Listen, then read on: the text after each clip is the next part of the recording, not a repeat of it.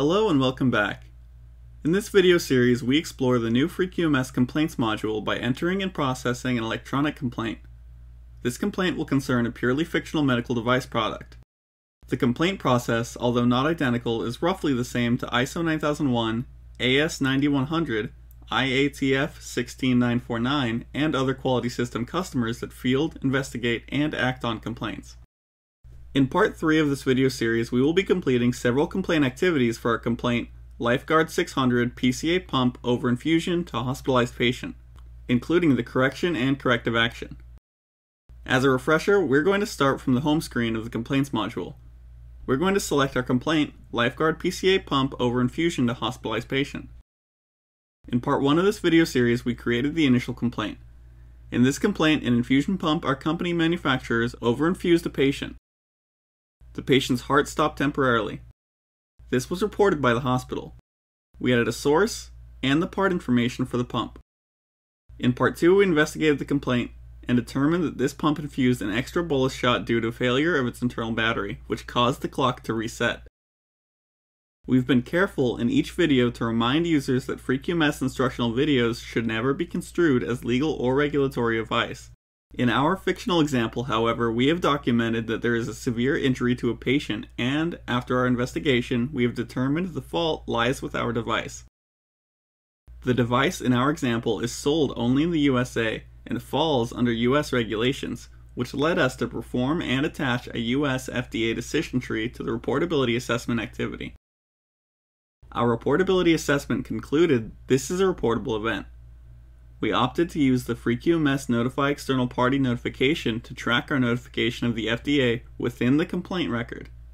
This is a great organizational tool to keep all complaint files in one place. This activity contains a copy of our ESG submission. Now, after that lengthy intro, we're ready to switch to the Information tab for a review and start the focus of our Part 3 videos, a correction and a corrective action. Let's review our problem statement. In this complaint, a PCA pump over-infused a hospitalized patient with pain medication. This led to the patient's heart stopping temporarily. This is a complex and serious complaint that would probably need considerable help from a quality team to determine corrective action. As this is a tutorial, however, we have a correction and corrective action in mind.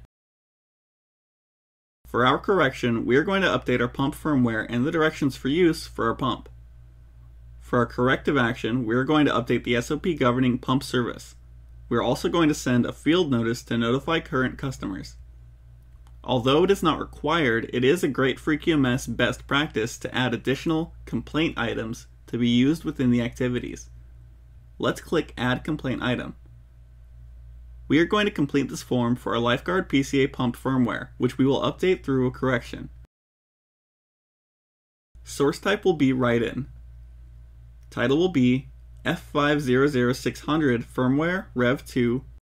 This is the firmware for this series of pump products, which controls behavior around the battery and alerts. The remaining fields we can mark as NA. And let's click Add. Adding our pump firmware as a complaint item lets us reference the firmware in FreeQMS exports for trending of complaint info, and lets us select the firmware as an action item within activities. Let's add one more complaint item before we get to our activities. We'll click Add Complaint Item again. We are going to complete this form for our Lifeguard PCA pump field and routine service SOP, which we will update through a corrective action. This SOP governs activities performed when the pump is returned to headquarters for service, or serviced in the field, which will now include items to address the battery issue which caused the overinfusion. Source type will be write-in. For title, we'll put SOP 500-600 Field and Routing Service Rev 4 Lifeguard 600 PCA Pump Series. And the remaining fields will again mark as NA. Now let's click Add. Again, adding our pump service SOP as a complaint item lets us reference the SOP in FreeQMS exports for trending of complaint info, and lets us select the SOP as an action item within the activities. Great, we've added our firmware and our SOP. Now we're ready to do some complaint activities. Let's scroll up to the top and click the Activities tab. Now that we've added our new complaint items, which as a reminder is not mandatory but a best practice, it's time to start a correction. Let's click Create Activity and then Correction. We will complete this form. Activity status, new. Description, update device firmware. Assign to.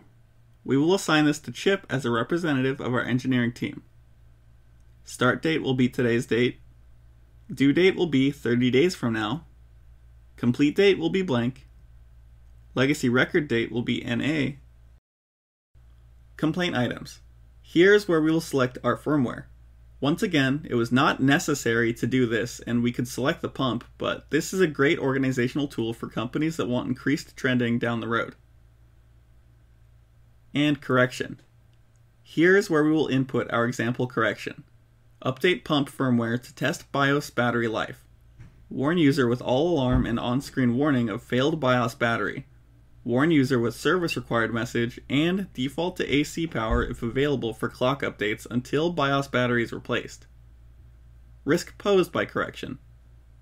We will enter an example risk statement. Risk of BIOS updates and related service procedures is covered in the product's FMEA. Risk tag B1.4.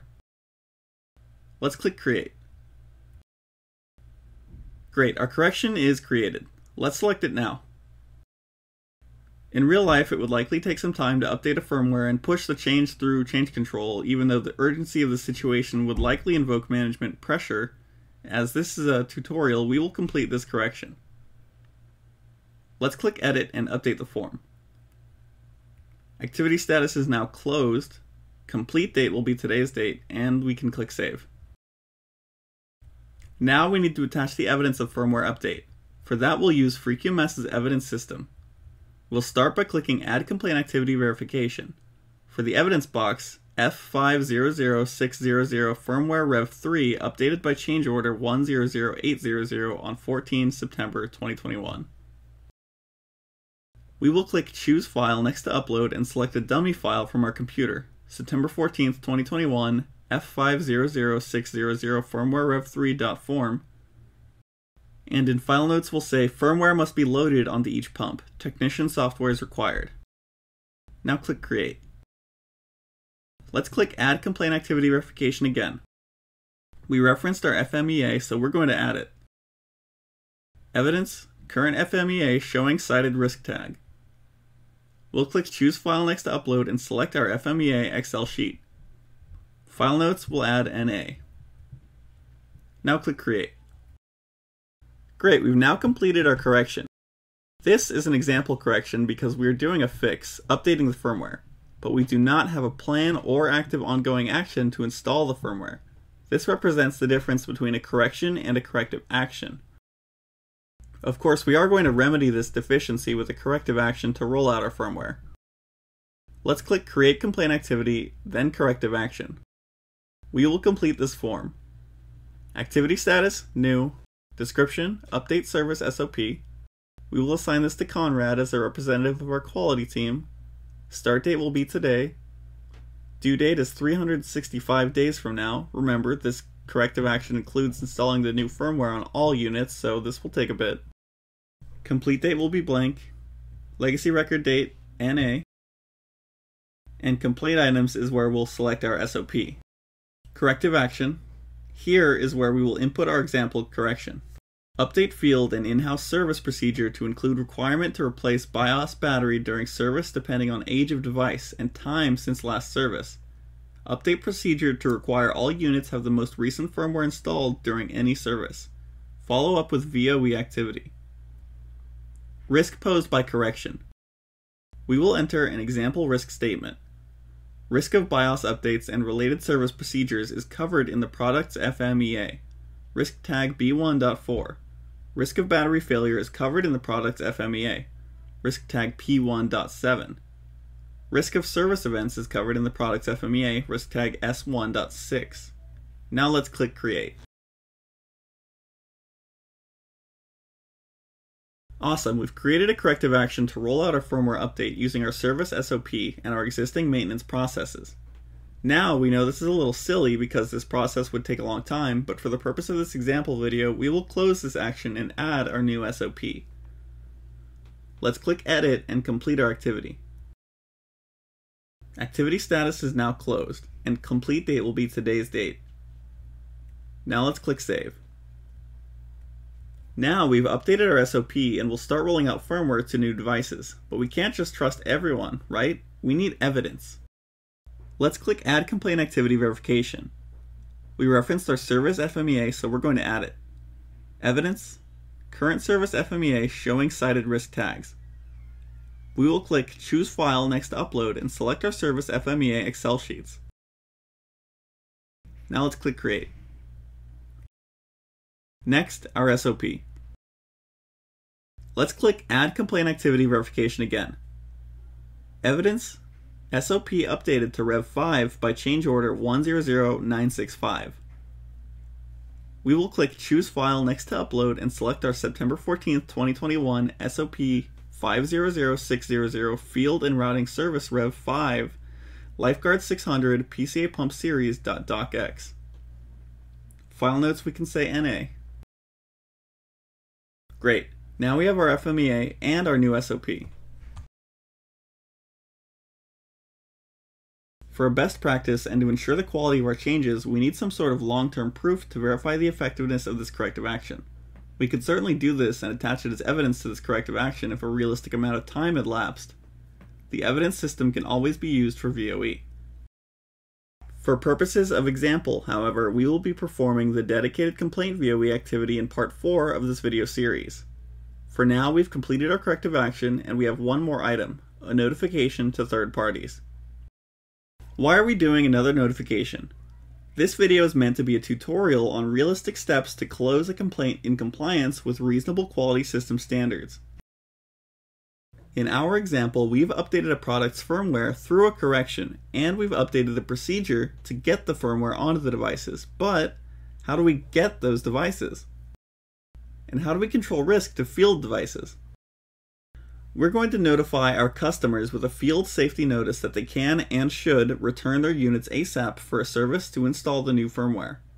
This is a simple activity that we will complete on the initial pass. Let's click Create Complaint Activity again and then select Notify External Party. We will complete the form. Activity status as closed. Description will be Notify customers with field safety notice of new firmware.